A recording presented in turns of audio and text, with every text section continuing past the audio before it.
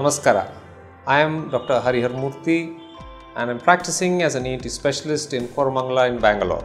Unilateral obstruction of the nose, which means a person is not able to breathe from one side of the nose, is a rather common problem that many people face. One of the reasons for that is a very simple deviation of the septum. In children, it can be because of a foreign body in the nose.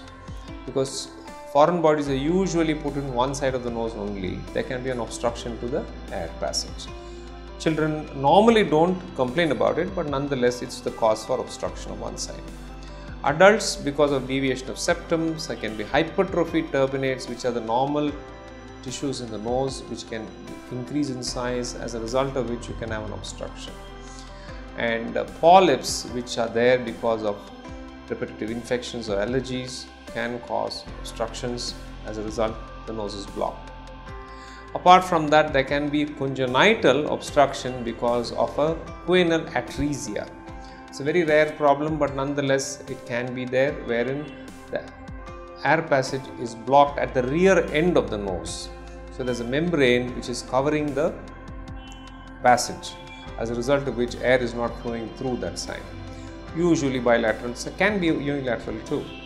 There can be hypertrophy in the back of the nose due to the adenoid being enlarged, as a result of which there's an obstruction. Apart from that, there can be growths like tumors which grow in the back of the nose, which can cause an obstruction to one side. So there are multiple reasons why there can be a blocked nose causing difficulty in breathing from one side of the nose. So treatment can be done for all of them, and it essentially requires that you are evaluated by an ENT specialist in your area to make sure what is the cause for it.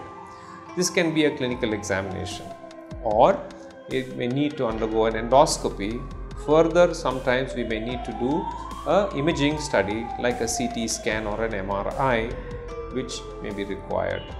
So these are sufficient investigations and clinical evaluations which will identify the cause for the obstruction, thereby identifying it so that it can be treated.